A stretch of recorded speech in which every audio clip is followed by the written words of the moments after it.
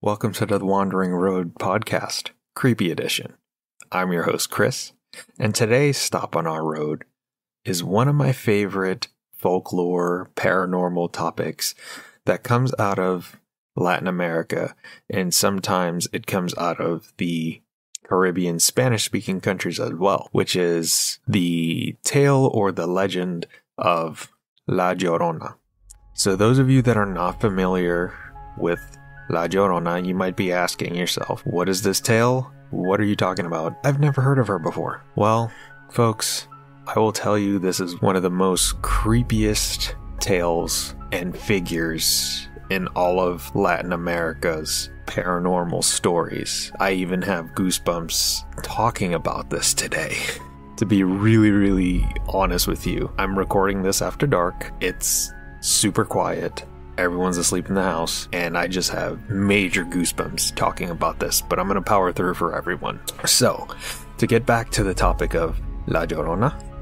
So, essentially, La Llorona is a vengeful ghost who is said to roam near bodies of water, mourning her children, whom she drowned.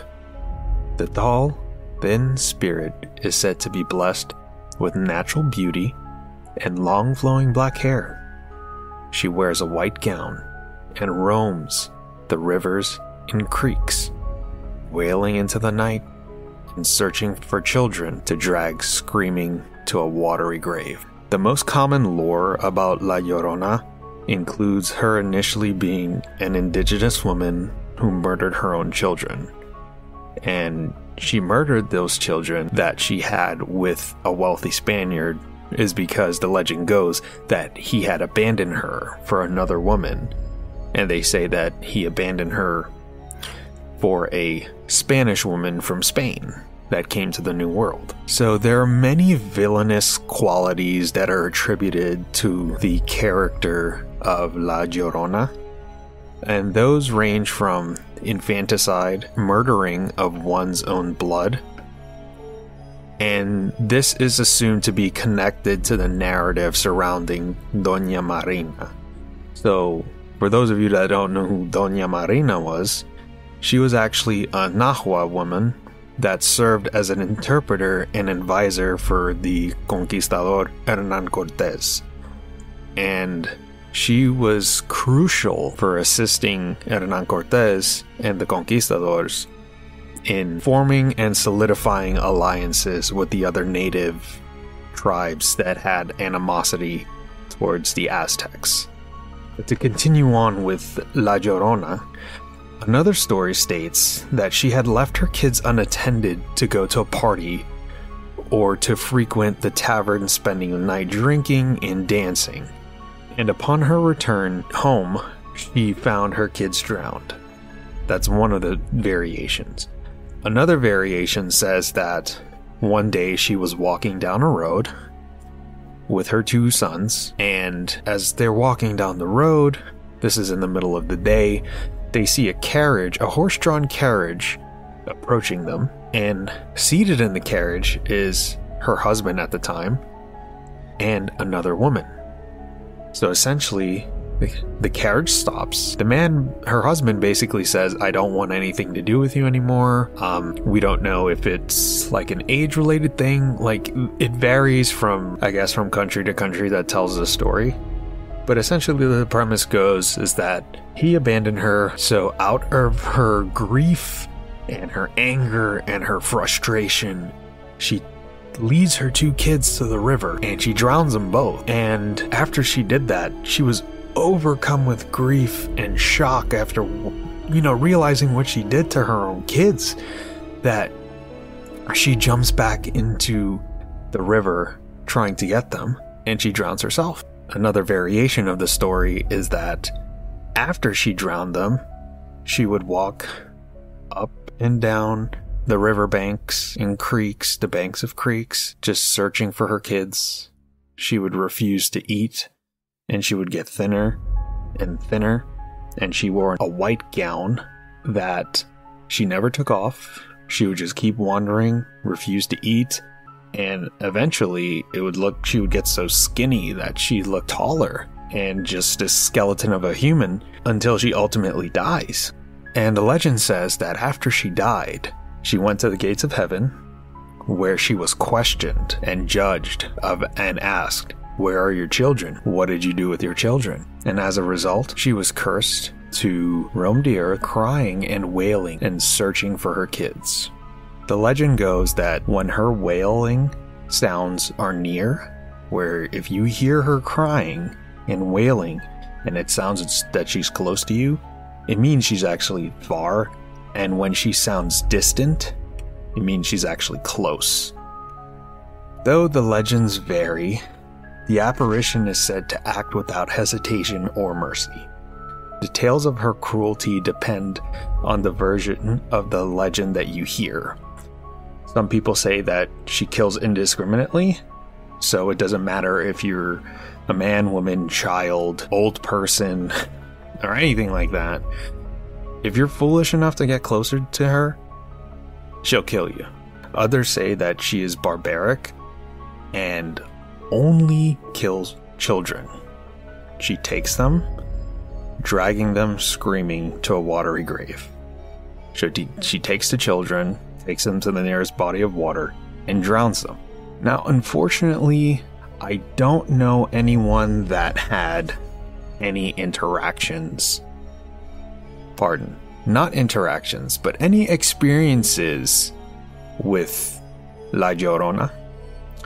But thankfully, Reddit exists, and I was able to do a little bit of digging, and I found this one story that you all will enjoy.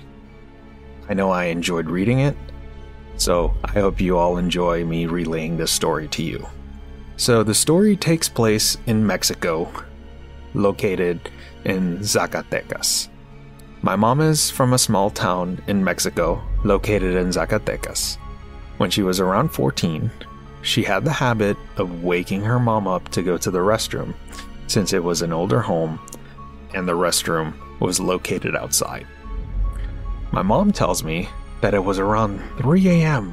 when she woke up and felt the need to use the restroom urgently, so she began calling out to her mom. After a while, her mom not responding, she began getting agitated and started screaming. At this point, my mom turns around, and at the foot of her bed, she sees her mom standing there. She was wearing a white robe, but had a very bleak expression on her face, and both of her arms were extended. My mom said she suddenly felt extremely cold, and a huge sense of dread fell upon her. She had never seen her mom wear a white robe before, and that's when she looked down and saw her mom's feet weren't touching the floor. At that moment, she screamed and quickly threw the covers over her head. Her mom, wearing something completely different, runs in to find my mom shaking in her bed. Nobody believed my mom. Everyone told her it was a dream, until a few days later, there was a power outage. During this, my mom and a few of her siblings with her parents all decided to sleep in the living room. At around the same time at 3 a.m., they heard the same undeniable wails of La Llorona down their street. I don't know about you all, but that one creeped me out a little bit. But I have another story to share with you today. My mother's family is Hispanic, and we have wonderful family reunions every summer. One of these times, my cousins made a lovely trivia game that had several questions about my grandmother and her siblings. It was all very fun, and I was enjoying learning things about my great aunts and uncles, but one of the questions struck me as odd. When she was young, she had a pet chicken that would speak to her. I thought this was a little strange, but the game went on. My mother happened to be the one to answer that question, so I asked her about it later in the day. I asked about the chicken, and my mother told me that my great aunt did indeed have a chicken that she would speak to, and it would speak to her. I laughed a bit about it, but I could tell my mom was serious. My grandmother was sitting nearby and chimed in. She told me that my great aunt had always been very sensitive to certain things. My grandmother never doubted that my aunt was talking to the chicken, but she was unsure of who was talking to my aunt. At this point, I was very intrigued. I had a small case of the heebie-jeebies. Then my grandmother told me a story that made my blood run cold in the middle of an outdoor July picnic. She asked me if I knew the legend of La Llorona. It was unfamiliar to me, so a tale was told. There is a legend of a weeping woman called La Llorona. The legend tells of a beautiful woman named Maria, who married the most handsome man and had his children. Her husband lost interest in Maria and would only visit to see his children. One day, in a jealous rage, Maria pushed her children into the river, where they would be swept away and drowned. Regretting her action, she dove in after them, to only drown herself. Maria wandered the earth after death in search of her children. This legend was often used as a cautionary tale to warn children not to stay out at night or to play near water alone. And if they did, La Llorona would take them away. I loved the tale, but wasn't quite sure what it had to do with the chicken. My grandmother stated that sometimes when you attract spirits, you are born with the ability to perceive them. I was perplexed, but she went on with the story. She said that when they were children, they lived near water. My aunt who spoke to the chicken was only an infant. My great-grandmother had laid my aunt in her crib, which happened to be near a window that faced the water. After a little while, my aunt began to cry. My great-grandmother walked into the nursery and froze. A black figure was reaching through the window and reaching for my aunt. My great-grandmother, a devout Catholic, began invoking the name of Christ. The figure recoiled from my aunt and out of the window. My great-grandmother watched the entity walk along the wall and recede into the water. La Llorona had tried to take my aunt. What's a little funny about that tale, what the author recounted of La Llorona being used as a scare tactic for children. My mother used to use La Llorona to scare me as a child when I didn't want to go to bed. Thanks, Mom. And now, I have one final story. I was 9 at the time when I escaped her. I am now 19, going on 20 this summer. So it's a wonder how I managed to escape one of Mexico's scariest ghosts. Well, let's begin. It was a nice summer evening, and I was helping my abuela with dinner. My whole family had come down for a big family get-together for my papi's birthday. Marky, dear, can you go get your cousins, please? Supper is almost ready, my abuela asked me. Of course, abuela. I'll be right back, I told her. I walked out of the house and down the hill. My abuela's house had a river next to it, first sign of a bad omen. Guys, abuela wants you back inside for supper, I told my younger cousins. But of course, one of them had to be stubborn. That was my cousin Lola.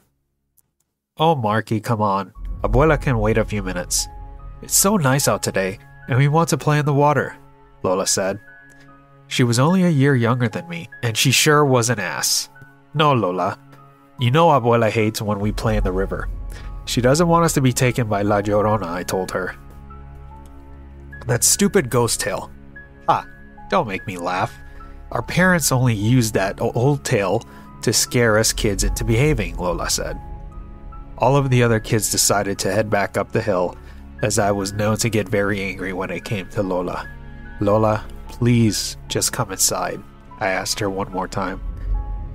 But I was too late, as Lola was already in the water.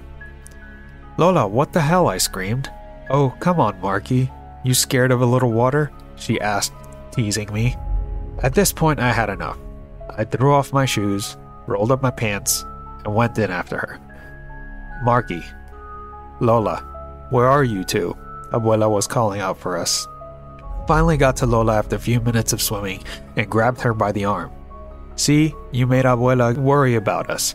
Get to shore now, I told her. At that point, I've had it with her. Ugh, fine, party pooper, she said as she swam to shore. I was right behind her when I felt something pull on my leg. Haha, Lola, nice try. The whole fake pulling my leg gag is getting old, I told her. What do you mean? My hands are right here, she said as she showed me her hands. I then got a chill up my back as I felt a cold hand on my leg. I slowly turned around to see who it was. "Shit, Marky, run," Lola said. It was La Llorona. I tried to run, but she had my leg. I was scared. More scared than at the time when I was at the hospital. "Lola, get help," I screamed right before I was pulled under the water. I was trying my hardest to fight her off, but she was so strong. I couldn't hold on any longer. I started to think about what was going to happen. Am I going to die? This is it. Goodbye, world. Mom, Dad, I'm sorry, Abuela. Please forgive me. I was losing breath as water filled my lungs, but then I felt someone grab me by the collar of my shirt, and they pulled me above water. "I got him," screamed someone. I couldn't see who it was as I ended up passing out. All I remember was someone yelling about calling emergency services. I woke up in a hospital room surrounded with doctors and nurses. "Ah, Marky, I see you're up. Now can you tell me what happened?" the doctor asked me. I stopped and stared at him. I started to shake and tears started to stream down my face. "Hey, it's okay. You're safe now," he told me while rubbing my back. I jumped at his action and screamed at the top of my lungs. Right then and there, my dad came rushing in to hold me. "Marky, we were so worried about you. Buddy, please calm down," my dad said to me as he screamed in my ear and hugged me. My abuela came in after and told the doctors to get out. Once the doctors were gone, she sat down next to my bed and held my hand. "Marky, sweetie, I know you were trying to do the right thing by saving Lola, but you almost got yourself killed in the process. What were you thinking?" she asked me. I looked at her and told her what was going through my mind when it happened. I'm so sorry, abuela. I should have listened and gotten an adult to get Lola out. I'm really sorry," as I was crying. Abuela pulled me into a hug and said this, "Marky, it isn't your fault. Lola should have known better than to go into the water. I will need to have a talk with her afterwards. Now you get some rest and try to calm down," she said as she took my dad and went out of the room. I sat there alone with my thoughts, and then a knock on the door. "Come in," I said, my voice almost gone from crying. "Hola, little man," my uncle said as he walked in. I sadly don't remember the conversation I had with him, but he is the one who saved my life. But now I have a very big fear of open bodies of water, and I also have a scar from the encounter. I wonder though, if Lola didn't get me help, would I still be alive today? Or would the Llorona have taken me to my watery grave? But what's creepy about all of this is that La Llorona isn't a fairy tale. It's not a campfire story or a mythical creature born out of our imagination. For those of you that believe the story, she was just a person who committed the ultimate sin. She killed her own children in a fit of rage to get back at someone. Now if you think about that for a second, we've all had points in our lives where we've been so upset that we were on the verge or have done something that we immediately regret. And that's exactly what La Llorona or Maria did. And now she pays the ultimate price. She is forced to roam the earth forever, searching for her children. And when you hear her cry, "Ay, mis hijos," that's her. And given that so many people have shared similar stories of La Llorona, is this something that could possibly be real? Or is there a scientific explanation for all of it? The next time you find yourself alone at night and you hear the sounds of a weeping woman, it might not just be your mind playing tricks on you. So lock your doors, shut your windows, because La Llorona might be paying you a visit.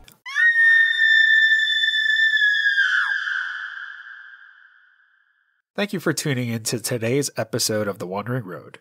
If you enjoyed today's episode, please subscribe and share with your friends.